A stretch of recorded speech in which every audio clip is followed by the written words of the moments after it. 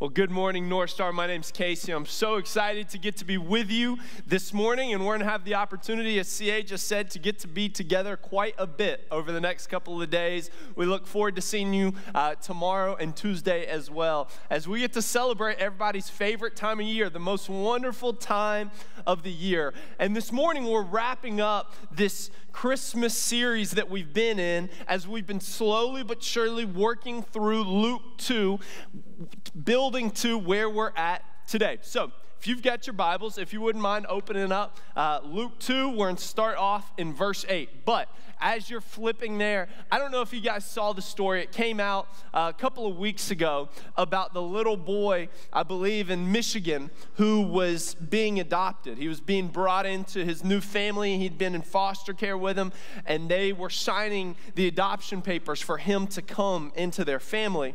Well, he didn't want to just celebrate by himself, so he invited his entire class, his entire kindergarten class, his teachers, the school administration. He wanted everybody to come celebrate and be a part of the big day. And so there's this really cool picture of this little boy with a bow tie on, sitting at this seat in this courtroom, and behind him, every seat is filled, and they've got signs and they've got posters, and it's all of his classmates, it's his teachers, it's the school administration as they're supporting him as he's being adopted into this family. And the story goes viral once it hit the internet and got online, and it really is an amazing thing. You need to get on after church, check it out, because it's a really cool story.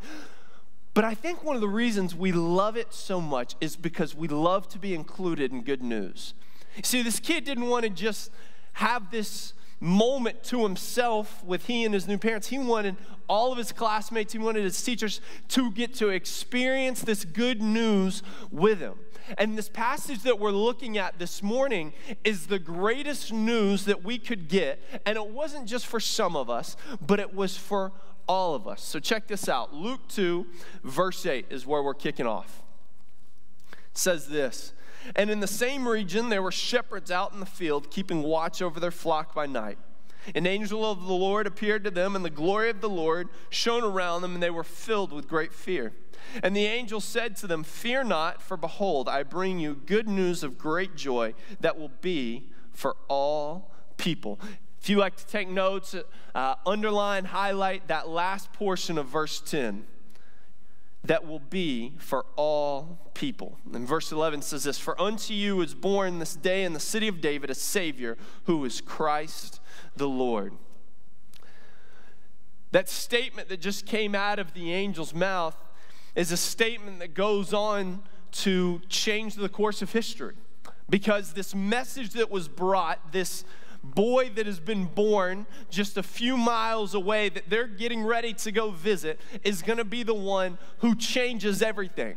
And he's not just changing it for the elite. He's not just changing it for the religious scholars. He's not just changing it for the ones who can afford it. It is good news for all people. Every single person. This news was meant for them. And I think it's so fitting that the ones receiving this message from this angel are a group of shepherds who at the time would have been the lowest of the low in society. They're the first ones to hear that this message is too for them. And so what we're going to be talking about this morning for the next few moments that we have together is, who did Jesus come for? Who did he come for? Because I believe that we've got the tendency sometimes to exclude ourselves from the end of verse 10. Well, I get that it's for all people, but there's no way it could be for me. There's no way that that could fit with where I've been. Hopefully by the end of our time today, we'll realize that Jesus came for the religious. He came for those who are good. He came for the bad. He came for every single person. So would you pray with me? Father, as we kick off our time this morning, Lord, I just pray that no matter how we walked into this room today, no matter what we walked in carrying during this Christmas season, Father, I pray that for the next few moments that we'd be able to have an honest and real time with you. Father, and that we would be able to evaluate our hearts on where we stand with you. Because the reality is, this message that was given 2,000 years ago from this angel to these shepherds, God, that message still applies to us in 2019 as we get ready to flip the clock into 2020. That message hasn't changed, that hope hasn't changed, and the promise of Jesus Christ hasn't changed. Lord, I pray that we embrace it, that we run with it, and we walk out of here in full confidence knowing that today. Lord, we love you, we thank you. It's your name that we pray. Amen. So, who did Jesus come for? Here's our first thought. Jesus came for religious people. Why? Because religious activity won't save you. This would have fit a lot of people during this time period. This would have fit a lot of the people that Jesus was going to end up being around, and a lot of the people that, man, they just didn't like him at the end of the day. There's even a portion of Matthew 15 where Jesus is having a conversation with the Pharisees, and he asks them why they're more willing to keep their religious tradition than keep the commandment. You see, it had gotten so instilled that they live by these traditions and these strict guidelines, and that is how you live life. And Jesus came and completely broke the mold and changed everything. Completely changed perception, and he gave us a new reality. And last week we got to talk about the difference between religion and relationship, and we got a really great breakdown of it. So I encourage you, get back if you weren't here and go check that out, because it's explained so well that there is this difference between having a relationship with Jesus Christ and just being religious and just following guidelines and just following a code that we grew up with. The way I think about it is like this. There's this really cool thing in a lot of schools now. It started coming around kind of towards the back end of when I was at high school. But if you've got perfect attendance through the semester, okay? So you show up every single day, Monday through Friday when school's in session, you show up and you're able to keep like a B in the class, you get to exempt the final, okay?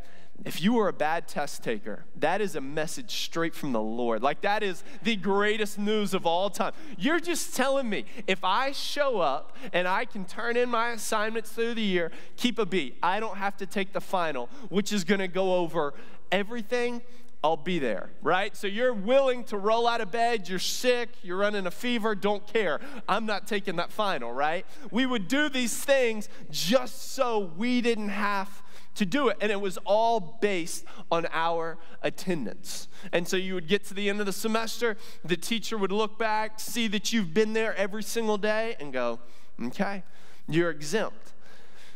The problem is, the same is not true of our relationship with Jesus. We're not going to be able to stand before the Lord one day and just look at our attendance record from church and go, all right, so we're good to go, right? I mean, I came when I was sick. I came 2 days before the Christmas Eve service. I'm going to be back here in 2 days. Like, that's double, right? It doesn't work like that. And I think we miss that so many times. Just saying grace at dinner, just coming to church every single Sunday, that's not what saves us. What saves us is the transforming power of Jesus Christ and what he does in our hearts. There's an old statement that says this: anyone who thinks that they're a Christian just by sitting in church must also believe that you can just be a car by sitting in a garage. And the same's true. Just because we come to church and just because we gather together, it doesn't mean that we are followers of Christ. We have to surrender our lives to him. There's this really great passage, Romans 3, verse 21. I want you guys to check it out. It's going to be on your screen. It's in your outline as well. It says this: now we see how God does make us acceptable to him. The law and the prophets tell how we become acceptable, and it isn't by obeying the law of Moses. God treats everyone alike. He accepts people only because they have faith in Jesus Christ. That's huge right there in verse 22. Verse 23, all of us have sinned and fallen short of God's glory. But God treats us much better than we deserve. And because of Christ Jesus, he freely accepts us and sets us free from our sins. When Jesus was born, that little boy that those shepherds are getting ready to go visit, if we kept reading Luke 2, that little boy that they're going to visit that's sitting in that manger, he became the only way to the Father for the churched and unchurched alike. He is the only option. But Jesus came for those who were holding to those strict standards. He didn't just cast them aside and go, no, we got to start from a clean slate. I need people that don't have any background in religion. It's not what Jesus did at all. So Jesus came for religious people. But check this out, our second point. Jesus also came for moral people. Why? Because good works won't save you. And we think about that word moral, we could substitute a lot. Good enough, tries hard. But Jesus came for moral people. I was thinking about this as we were preparing for this week, and there's a great book by Max Lucado called In the Grip of Grace, and he gives this illustration, but I want to start it off like this. If you've ever been in any elementary school, any middle school, any high school, I don't care where you are across the country, you could walk into that school during the school day, go down to the gym, and if school's in session, you are going to find a group. Typically, that group can be 3 to 5, or if it's become a big deal, it'll grow to 10 plus of young boys gathered underneath a basketball goal. And they're not playing basketball, they're not shooting, they're all attempting to do one thing and one thing only, and it's touch the rim. Every young boy has the dream of touching the rim, right? And you will gather everybody together. If you can get net, you're calling your friends, right? But when you get rim, you're the man, all right? Like, that is a huge deal. I remember being in middle school and high school, and you just want to jump and touch everything, right? So you're walking through a doorway, boom, got that, check it off the list, okay? The pipes in the garage, the parking deck, got it, all right. I've worked my way up. It's time for the rim. We all live to jump and touch the rim, okay? I did it once, nobody was there, but that's not important. It's not important. So that's a huge deal. And what we do is we compare who's got more bounce than the other guy. Who can jump higher than him? And you've got this whole ranking system, and that is how guys determine popularity through school. It's just a weird thing, right? But in Max Lucado's book, In the Grip of Grace, he says this. So there's this huge gap that stands between us and stands between perfection, living that perfect life like Jesus did. There's a massive gap. So it's like this. He says to reach that, it would be like standing here on earth and saying, okay, great. You want to be perfect? You want to do everything you can to be perfect to go to heaven? I need you to stand here and jump, and you got to touch the moon. Jump and touch the moon. You can't touch the rim, right? You're just not going to get there. It is an impossible feat. That is how much stands between where we are and our sinful nature and perfection known as Jesus. And we think that there's enough good that we can do that's going to bridge that gap. That there's enough that we can do. There is enough doorbells to ring. There's enough cans to be collected. We will do what we can trying to bridge that gap, and you're never going to make it. It is impossible to save ourselves based off good works alone. So here's what we do. We begin to play this game much like we do in those gyms across the country. None of us can jump and touch the moon. But here's what I'm going to do. I know that I can jump higher than you can. It might be 3 feet off the ground and you can only get 2 feet, but I can jump higher. And we begin to compare ourselves to everybody else. We play this little comparison game of, well, I'm living my life better than that. God, surely in your wisdom and in your power, you would see, God, that, man, I'm not great, I'm not perfect, but I'm not nearly as bad as this person. I'm not that awful, right? So God will let me in because I'm good enough. I've lived my life pretty well, and compared to somebody else, man, I'm a lot better. So surely I'm going to get into heaven because I'm good. It's not how it works. God's eye, sin is sin. Falling short is falling short. Check out Ephesians 2, verse 8. It says this, "For by grace you have been saved through faith. And this is not your own doing. It's the gift of God, not a result of works, so that no one may boast." It's for by grace you have been saved. It's not by your works. It's not by being good enough. It's not by being nice enough. Yes, we do those things because of how much we love the Lord and we want to look like Him. But it doesn't save us. It's not going to be the thing at the end of the day that we can stand before our Creator and go, God, this is what I've got. This is my resume. I'm bringing it to you. I'm applying for a spot in heaven. This is what I accomplished while I was on earth. I lived like this. I did that. It's all going to fall short. It's never going to reach that spectrum. We're never going to be able to bridge that gap. But the beginning of Ephesians 2:8 gives us the answer. For by grace you have been saved through faith. That's the thing that changed the game. That is what changed everything.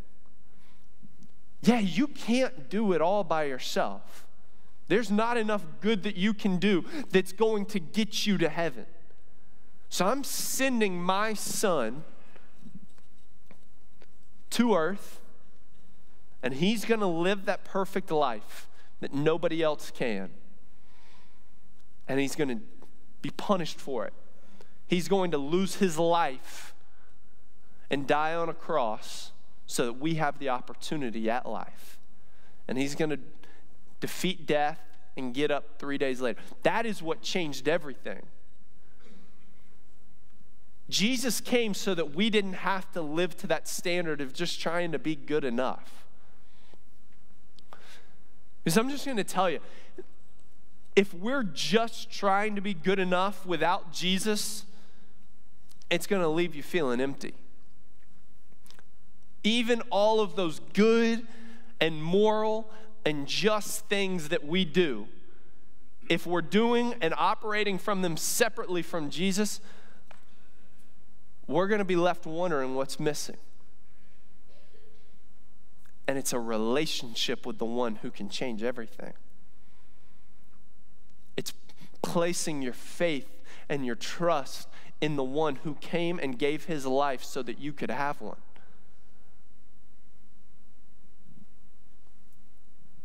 So we've gotten this idea. Jesus came for people who had a background in religion. He didn't just cast them to the side. He didn't just say, we can't use you. We also know that Jesus came for those that were trying to live a good life on their own, that think they can operate just on their own volition, that what they do is going to be good enough to cover them at the end of the day. Jesus came for those too. But there's a third party that Jesus also came for that I think we're all going to be able to relate to in some form or fashion. It's this. Jesus came for guilt-ridden people. Why? Because no sin is bigger than the cross. I think of the three categories of people that we're kind of looking at this morning, and we could, go for days and days. This might be the most self-aware group, the guilt-ridden, right? Because the guilt-ridden are the one who read Luke 2, and it gets to the end of verse 10 where it says, this message is for all people, and they go, for almost all the people. It couldn't be for me. There's no way that that could apply to my life. I would call this category this is too good to be true, right?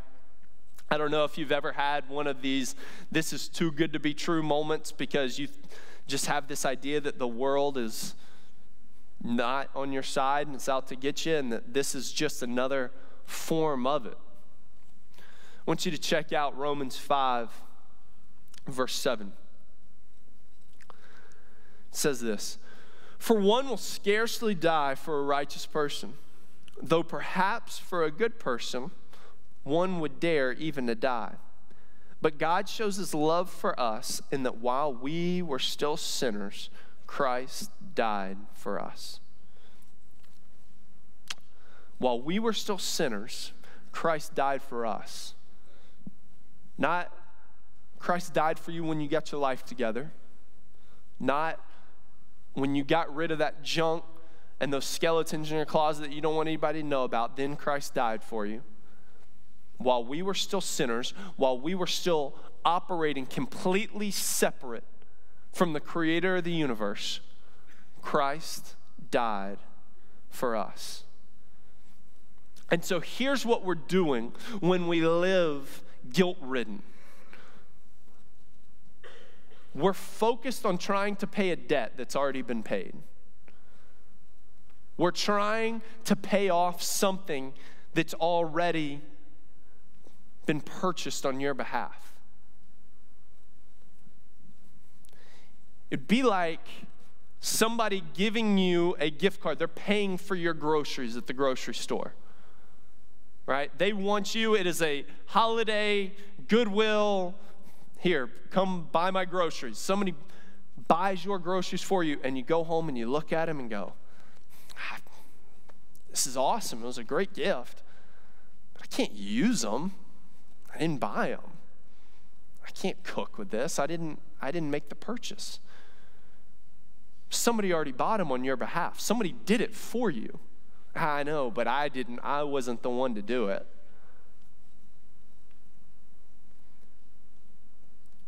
Guys, there's nothing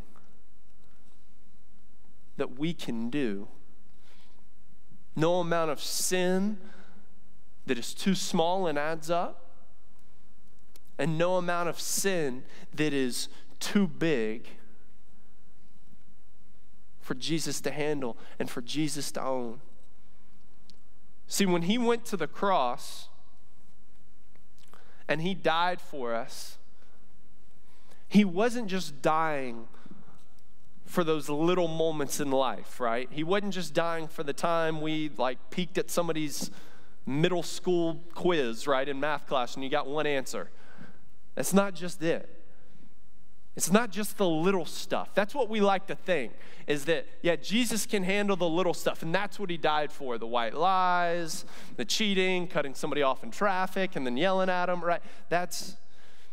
He died for the whole thing. Every bit of you, the parts of you you don't want anybody else to know about. Those things that you've kept hidden from everybody else because you're terrified of what it's going to do to you, how it's going to affect you, what people are going to think. Those things that you lay awake at night and worry about. He died for it. yeah, but Casey, you don't know what that looks like in my life. I don't. And I believe that each and every one of us sitting in here probably has some moment that we wouldn't want anybody else to know about, that we feel would be too big and people's perceptions would change of us if we told them about it. But he knows, and he loves you anyways.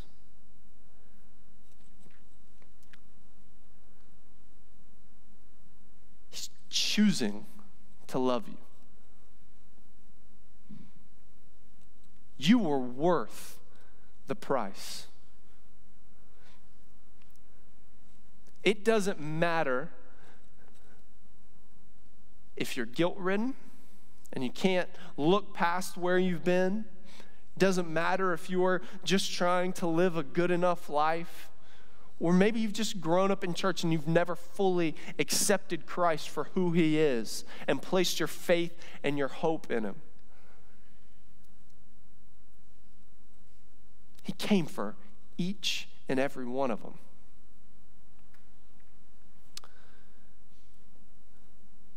And you know, we're in this holiday season, we're in this Christmas season, and everybody's gearing up for 3 days later, right? I mean, that is the big, big thing. And then you think about this message, this idea for all people.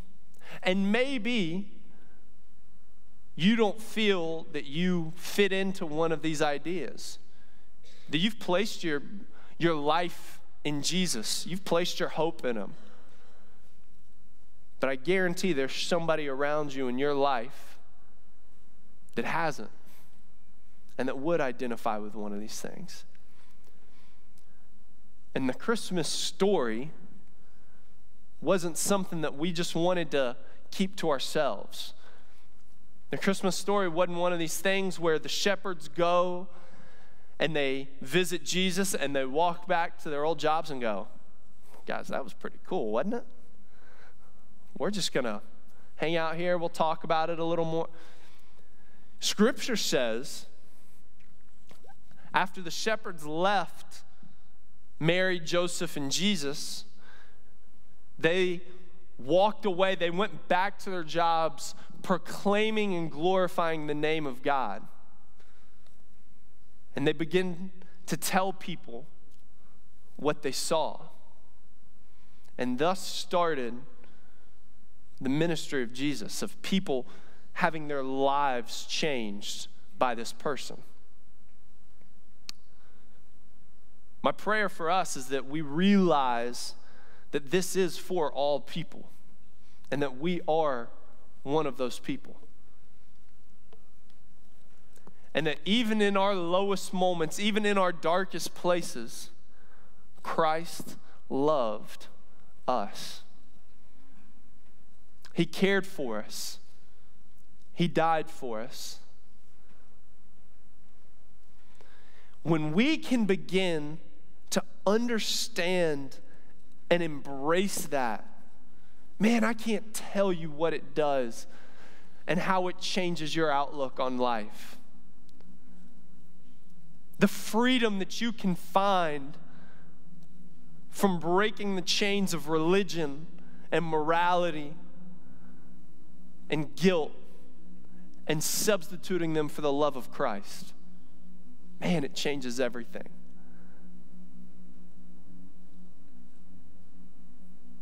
And it changes everyone. I pray that we embrace that today, individually and as a community, that we would recognize and understand that this message too was for us. Let's pray.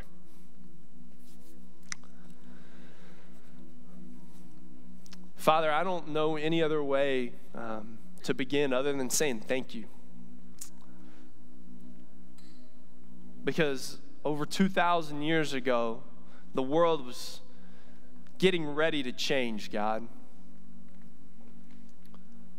because you were sending your one and only Son down to earth. And it wasn't so that he could live in a palace. He was born in a pigsty, in a manger. And God, you sent him for us. For the rich, for the poor. Didn't matter the color of skin. Didn't matter the background. God, Jesus was coming for every single one of us. And Father, my prayer is that today, Father, that we would embrace that with everything that we've got. God, that we would let go of our religious tradition, that we would let go of our good works that are operating apart from faith. And God, that we would shed ourselves of that guilt that we have a tendency to carry around and bundle up and package with us every time we try to move on. God, may we walk out of here as free people today, because we know we're loved by the one that created us, and that we know that we were worth the price that was paid through Jesus' death. And he would do it again just for us.